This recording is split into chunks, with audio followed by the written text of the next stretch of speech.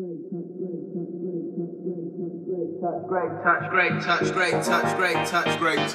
are up and running. 30 hours? Old man Allcott. No, got 30 minutes on the clock. No chance we're doing this again. No? Well, you know, by that point they're in, aren't they? So it's fine. Welcome back to Great Touch for a Big Lad. What a weekend of action. I'm talking. Sorry. Yeah, it is recording. 30 minutes on the clock. Lots to talk about. Loads to talk about. We've got Pet Hate's got the lead balloon de Paul, which I'll explain in just a second. We've got talking about who will finish higher, Arsenal or Spurs. Or Chelsea. Or Chelsea. Ooh, London rivalry. My name's James Allcott. This is my channel if you're watching this on YouTube, or if you're listening on iTunes. Welcome to Great Touch for a Big Lad. Head over to the James Allcott channel and subscribe. I'm a QPR fan and season ticket holder. I went to the game on Saturday. We lost to Hull. Dom is here. Dom is a Brentford fan and season ticket holder. You went to the game the other day. No, I didn't. I was on Sky, wasn't you? Yeah, very angry about that, weren't you? Is that part of Pet Hate, maybe? In a good way. Was I angry? No, you buzzing. No, he was delighted. No, you're angry at the commentary though. Oh, yeah. But delight they put the game on, so thanks, guy. Yeah, fantastic. Owen's here. Owen is a Chelsea fan and season ticket holder. I went on the weekend. And he's got new shoes. Yeah. Are they? They are new. A few Years few later. weeks. They're too clean to be A few years. And Mr. Beresford. Craig Beresford is the ever-growing beard It's long, isn't it? It's laziness. of Bear Pit TV, It's long. Stoke City fan and season ticket holder, and we will be diving very briefly into a bit of Stoke City chat after last time. About 24 hours. It's been a bad couple of podcasts for Stoke City after James McLean debacle. Well, they're on their way up in the league. Kind of. We fucked against Reading in the last second there. Annoying.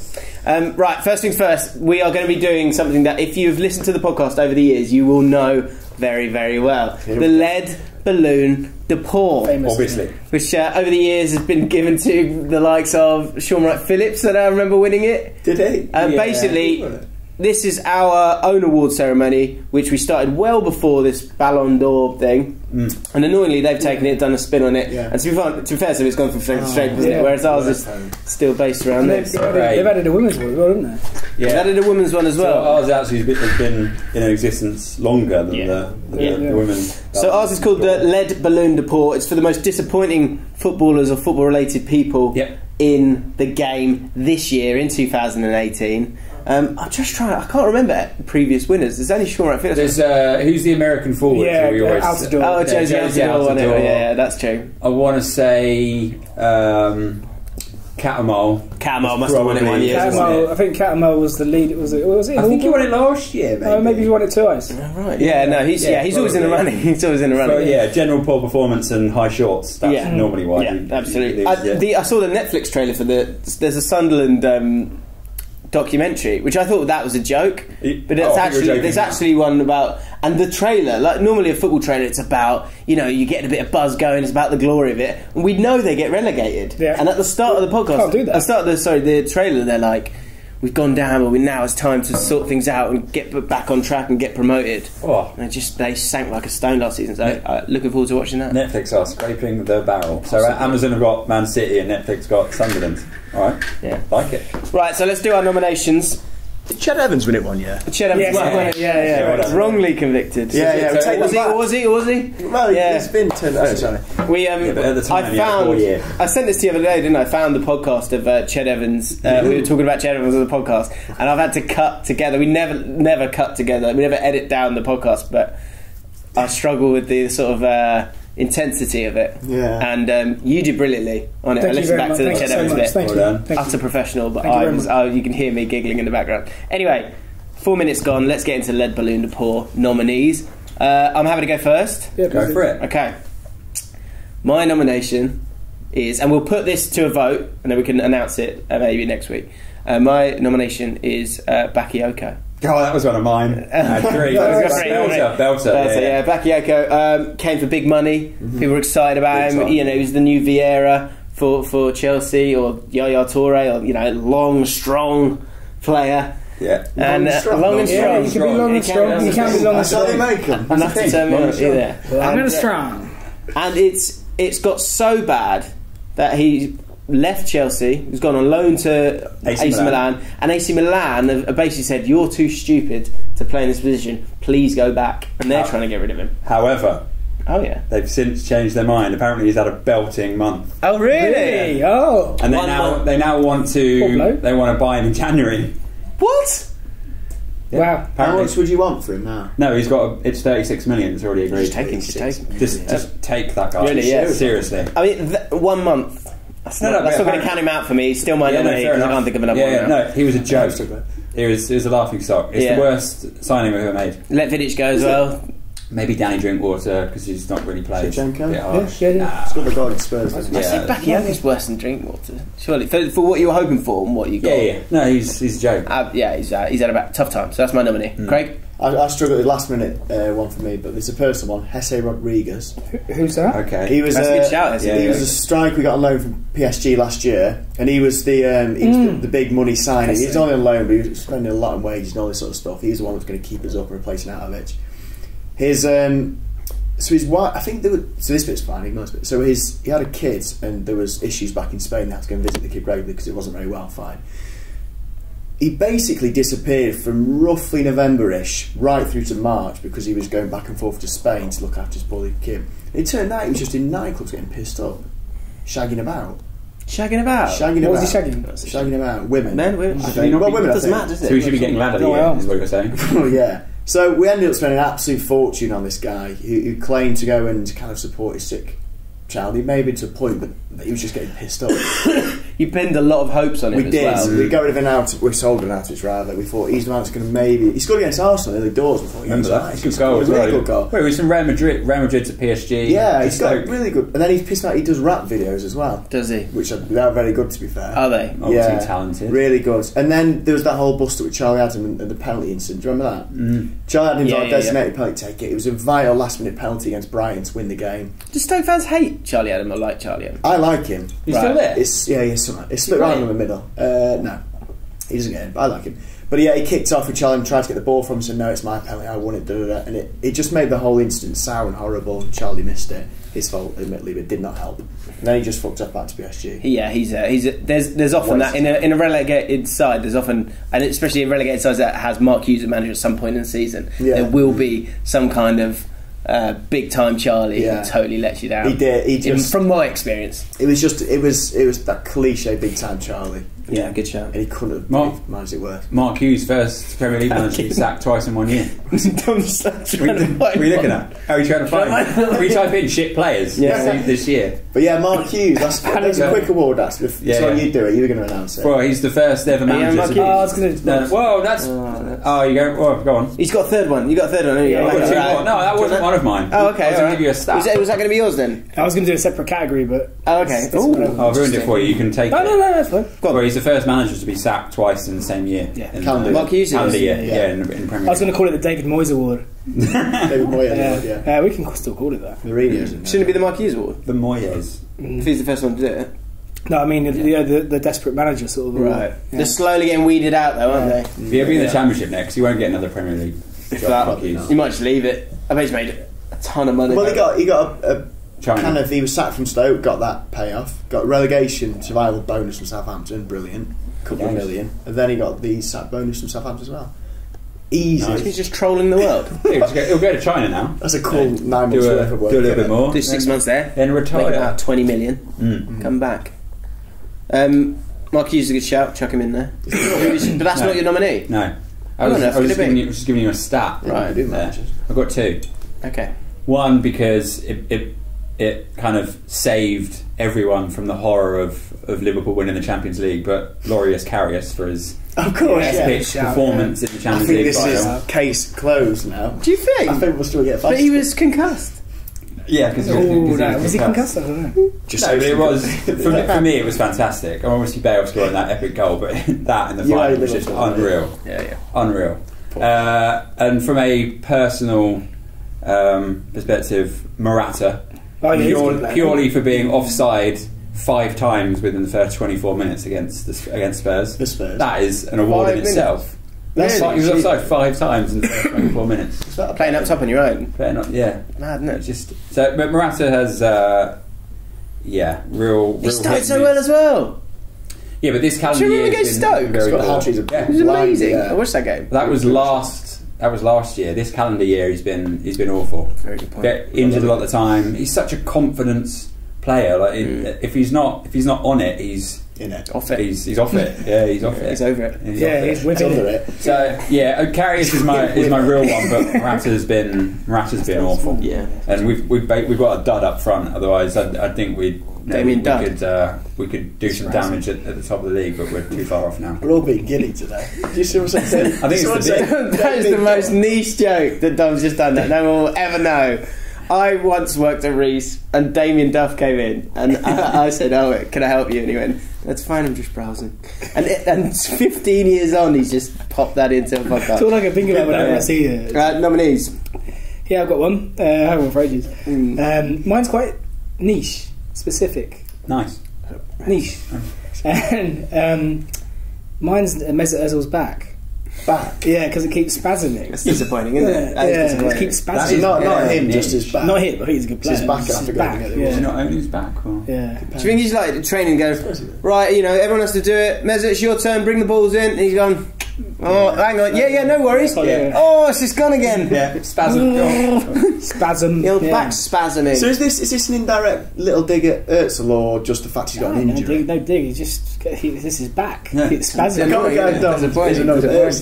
Right, so the nominees, just to round up, are Bakayoko, Jesse Rodriguez, Mark Hughes snuck in there. Yeah. Karius, Morata, and Ozil's back. You can vote now on the James Lawrence Allcott channel if you are watching. There's a poll card there for you to enjoy. Should we, the next podcast, announce the winner then? Can we set up some sort of poll that we can collect? Literally, that's what you said. I know, but I thought you meant just like chuck in the comments. Alright, no, there's a poll, there's an actual poll, Craigie, that people are clicking on as we speak. Lewandowski poll. Right, 18 minutes left of this podcast. Feels right to move on to Arsenal. Arsenal destroyed Spurs at the weekend. He's loving it. He's almost as happy. I quite enjoy it. I'm indifferent. It's a great game, first of all. It was a fantastic amazing game of football, yeah. You always say you want a penalty, you want a red card, you want goals, you had everything. Yeah. Offside at one point. Offside? Yeah. Not as many as the Chelsea game. Yeah. I Loved it. was shocked. Utterly shocked at how dominant Arsenal were. Was that down to the fact that Spurs had played 3 games in a week, tough games in a week, and that home advantage, or are Arsenal actually developing into a team that is better and therefore could finish above Spurs? Well, I think the 3 games in a week isn't fair because Arsenal played in the middle of nowhere. But their players didn't. And on Thursday as well. Their first team didn't play. Most of them didn't know. They had 2 days left. They had a few with us who were over there. But yeah, you're right. Tottenham had more, which probably has a small effect. Then what's the other point? The home advantage in a derby definitely matters. I think, as you could tell, the QPR Brentford game. That's the only reason why he won. No, I'm joking. That was our football turn on very quickly. Got to it was our Christmas do at the weekend, and we lost 3-2. And then I realised on the train, I knew, like, we've got another mate called Webber, Brentford fan. I knew he'd be on me because we'd lost, and he made he'd text something cheeky, and then he went.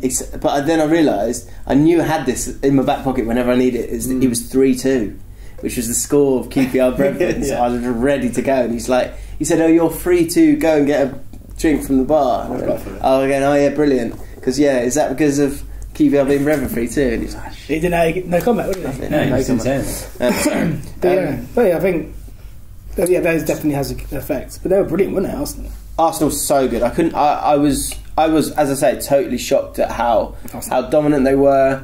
How Torreira's he's so good, so good, so crucial. I didn't think he didn't know too much about him. No, to be honest. I think he's had a good few years at Sampdoria, but still, it's a big jump up. He's such a little guy as well, and he started one attack with his head. Did you see that when he won on a header? But the header went so far and wide, but on purpose to get the width straight away. So it wasn't just winning the ball. It was like, let's start as quick as we can. But his positioning's good. He's good in an attacking sense. They were driving forward. One stat that I saw that really does it makes sense of the fact that they can't seem to win a game in the first half, but in the second half they're so dominant. They've ran further than any other team in the Premier League this season. Well, they were 8th last season. I missed the first 20 minutes because I was coming back from the Chelsea game, but Arsenal absolutely dominated the first 25 minutes, half an hour. Definitely. But I think also you give credit to Emery, because although Arsenal dominated the first half, they were obviously 2-1 down. He changed it, even though they played so well in the first half. He's like, well, it's working, but I think obviously I've seen something else that we can take advantage of. Brings on Lacazette, brings on Ramsey, and Ramsey sets up Aubameyang for a second, Lacazette scores, so it's kind of inspired management as well. I think they've got so much more, they've got more information. It's fresh ideas, but it's more information, and so now when there are moments when they're up against it a little bit, they're not. I think that football had moved on from a point where, okay, let's just get these great artists out there and let them do what they want.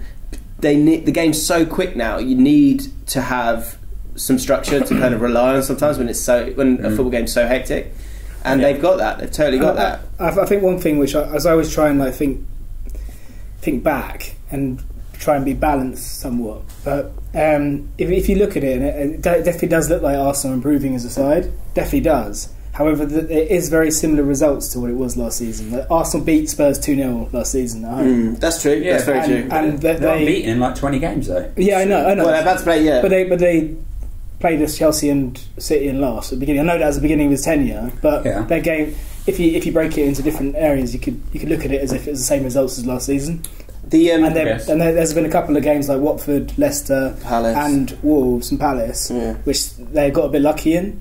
But so I wouldn't scream from the rooftops just yet. But I think the Spurs game was a little bit of a few. I think Lee Dixon said it on Radio 5 Live last night. This could be this is slightly different to what the rest of the season's been. They deserve to win that game.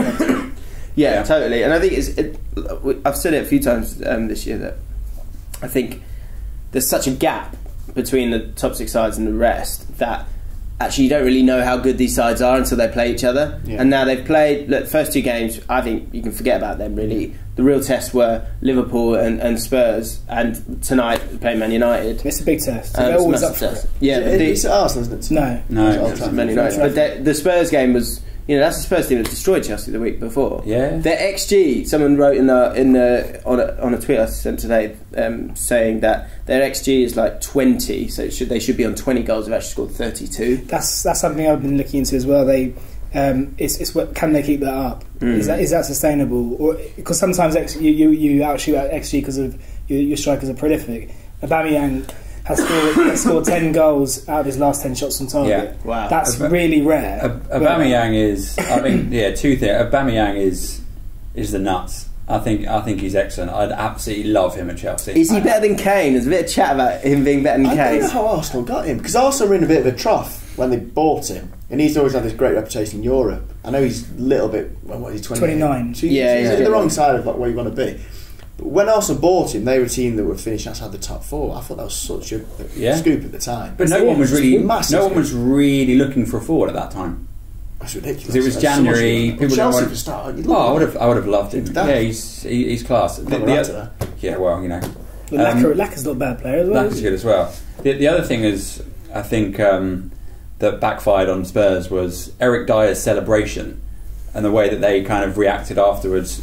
It got the Arsenal players and fans properly up for it. It was rocking, wasn't it? It was rocking. I've got to say, I quite enjoyed that. I nothing against it. The celebration. Nothing against it. It didn't actually kick off with Eric Dyer. He was back out of it. He then went back over. No, I'm alright with that. I don't mind it. I just think it's funny how he then obviously it was kind of his fault for a couple of goals. Oba flipped and shit, didn't he? Right next to the Spurs fans and went like that. Who did? Oba after his first. After his penalty, he did a flip, and then all the Arsenal lads were just screaming at the Spurs fans. So this is the question we asked: who will finish higher, Arsenal or Spurs at the end of the season? Trey Brown is saying Spurs. He can't see it happening because of the XG. They've scored 32. Their XG is 20.83. Fergus O'Connor says Spurs. I'd say, but I think Arsenal will pip Chelsea to 4th. Harry Gunner says, obviously us. He's obviously an Arsenal fan. Especially if Spurs make it through the Champions League. And Lee saying Spurs easy.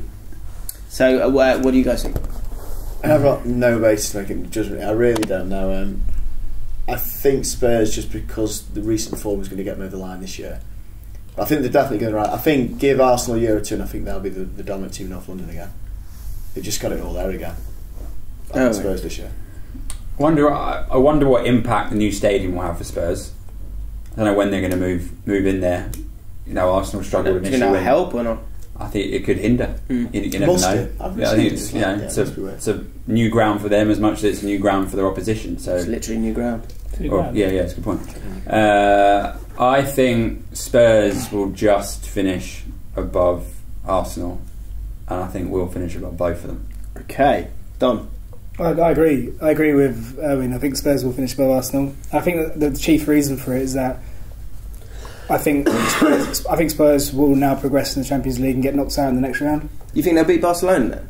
Yeah, because it's a Barcelona side you don't need to win. They're Barcelona team. At Barcelona. And they're top of the group. They're going to rest their first player. They're not going to play a full-strength team. But where are into home or away? PSV. They'll be away. Yeah, but they'll beat. At home. They beat PSV. So Inter got PSV at home. Oh, right. Correct. Yeah, so they do have to win. I think Spurs will win in Barcelona. I do. Don't they have to? I believe that. But yeah, I think Arsenal will finish. They're on the same number of points as they're above them on something. As Inter. They're above them on goal scored or something like that. Right, 8 minutes left. 8 minutes 50. Well, we got to wrap some stuff. Just by my prediction, I said at the start of the season, I think Spurs would be too solid over the entirety of the season. But that game, as I say, really, really shocked me. And I think I'm very, very impressed with Emre. It's the first time I've asked for Arsenal, not back, but they're on the way back. Yeah, no, it's good for us fans to kind of be excited and like their expectations are correct now. They were at, well, right's the wrong word, but the whole Wenger out campaigns the past several years, there's some. We always knew it should have happened. It didn't freshen up, but that 8th to 1st in terms of running is. That's a big point, isn't it? It's a massive point. Right, pet hates. I'm going to go first, just quickly, because we did our lead Belinda Paul, but Ballon d'Or. My bit of a pet hate is the twerking. I missed this. I didn't know you lot ran about in our little group. So the dude DJ something French DJ, wasn't he? Yeah, he basically it got clipped up and thrown out there, and that made it the story of this. Basically, the first ever World Player of the Year. And he'd done a joke with what's his name, Mbappe, saying do a celebration, and Mbappe had done it, and then he was sort of in that mood and kind of went, I've got him to do a celebration, can you do a celebration, can you twerk? And that bit got clipped up and put out everywhere, and the pet hate of it is that I get why it became a thing. But the pet hate is one that he should know. He should be smart in that. Who did he ask to twerk again? This the woman who won it. I don't know her name. Should know. She's Norwegian. She plays for Lyon. Yeah, Lyon. She's got like an unbelievable goal record. She's played 300 career games and got 284 goals. Really? That's not bad. Well, that's how much she's the best in the world, don't we? Well, yeah. But yeah, I just thought it just showed the kind of climate of everything. That like one, it was a thing. Two, he shouldn't just tread carefully. Yeah, it's the climate's so bad. Asking her because she's a woman, he just threw it out because it's a well-known dance movement. It's just I think so. Yeah, exactly. He probably picked twerk because it's a women's dance. Do you think subconsciously he picked it? Is that? I mean, listen. But you could twerk if you want. Yeah, but he would. Most can twerk. Yeah. No, I know, I get that, but he shouldn't have done it though. No, he shouldn't have done it. He should have gone because it's the first time we're in 2018's been a year where a lot of stuff's happened and women have been able to move forward a hell of a lot. But this, as a bloke, just get through it. I look forward to a time where there can be more jokes between men and women, and it not be taken so it's not such a tentative thing. Yeah. You don't want to live in a world where you literally have to watch everything you say the whole time. Yeah. You just want to be open and have a normal conversation. Whereas is he spoken about? Has he said? Yeah, he apologised straight away. Yeah, he actually apologised for the English translation, and I think he put it on that, which is like I get that. I think he probably didn't really understand what he was apologising. I also think it's a massive shame for her that like every question, and she's known for that now. We're talking about that because of that. We're not talking about it because of her achievement. I think that's a shame. But that's the media. Now know the goal record, which is phenomenal. So well done. Yeah. Exactly. Hopefully everyone will focus on that now. I've said it's it. great. Yeah. Any other pet hates? Oh, you got one, Craig. I got one. Bloody Stoke played Port Vale tonight. The checker trade. Oh, don't start. It kicked off. Is it the checker trade? All right. Checker trade.com. Talk Sport. I think they advertise Talk Sport. It kicked off basically, and there was a little band of Stoke fans that there's no way of dressing it up. They smashed up the away end, and your mum was there, wasn't she? She was at the game. My mum wasn't there. Oh, she wasn't there. No. Oh, sorry. Why did you think that? No, I thought you said earlier that your mum was there. My dad was. My dad was furious with the Stoke fans. With he would say that. He would do because so furious he might. Not you. Yeah, so furious he might. Yeah. I could have smashed the place. He was that mad that they smashed it up. He smashed it up as well. It was ridiculous. It wasn't even that bad. He's like, can't believe you've done this. Yeah, you fucking. Yeah, it's the old cliche being tied the same brush now. Because as a Stoke fan, that's me now. Do you reckon that'll happen at Brentford? This is what I'm saying. I'm worried about going to Brentford in case some of these knobheads turn up and do it at Brentford. Because I'm mates with you, and I'm like, I'm so sorry, mate. So sorry. Do you know what I mean? It's so frustrating. Are they doing it because it's a derby? We've not played Vale in 16 years. There's a lot of bad blood between Stoke and Vale fans, and it's been built over 16 years. But there's no excuse for what happened last night. There's going to be banter, a bit of aggressive banter, but that was. That's not cool. Wasn't there? We just look like dicks. Well. All of us look like dicks now. I always think that with like Millwall fans. I always think, imagine there's must be tons of. If someone says you're a Millwall fan, really difficult. Yeah, you get that, right? You must get that all the time. Well, I don't. I'm not rich, but yes, I have in the past. Yeah, I have in the past, and this is gonna. Since we've been in the Prem, that sort of culture's died down with Stoke. Since we've been back in the Championship, I've been a few away games. I've seen that sort of. You've had a few in the away games again now. Leeds, isn't it? Leeds, Bristol. There's been a few. I'm like, where's this come from? And it obviously really it's had big time at Vale. And it might happen again that if I say I'm a Stoke fan, go, oh, you're a hooligan, and I'm not a hooligan. I think it keeps that happening. Hopefully, it's a one-off. But these, I don't know who the fuck they are. A lot of people say I've not seen them for years and years and years. I think it's the Port Vale element. I mean, it helps stir it. The fact it's a local derby, but it's tied with the same brush. Do you like the fact that your fans get rowdy?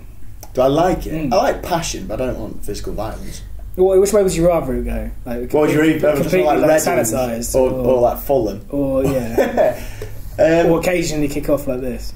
Yeah, you should get a family. Good question. You should get a family end just to neutral ends. Yeah. Oh, God, I don't even want one either. But if I had to pick one, you go with a complete neutral sort of thing. Would you? Just. Both are ranks. There's a bit more kudos, isn't there? I don't think I would. I'd rather be the hard ones. I don't know. I'd rather be the. Like, you always think grass is greener when you're at a neutral club. Yeah, you're a fan of a neutral club. Yeah, that's true. Yeah, but I mean, if I was a fan of Stoke, like God willing, one day I will be. God willing, do it. It's easy. It's easy. Got your team. No, but it's true. Change once already. Yeah, I've only changed once. Yeah. But what I'd say is that if I was a fan of Stoke, I'd be ashamed. But only for a small put. Of course, I am. Yeah, I mean, I'm not laughing at you. I've been on social media all day. I will be fucking defensive. You've been on social media. You're looking at tweets. Yeah, well, it wasn't me. I didn't say, was you? Sorry, who's this? But also it's me all day. It's just fucking everywhere. So, here we go. Because growing up, when I was in League One and Championship with Stoke, growing up, it was really frequent. It reminded me of back in the day. Good times. The glory years. So, but at the same time, I'd be ashamed. I'd be like, let it go. Not long left in the podcast, I'm afraid, guys. So let's keep it moving. Any more pet hates? No. Turn on. Yeah, football turn on. Yeah. It's not football turn on. It's a turn on. Come on. Okay.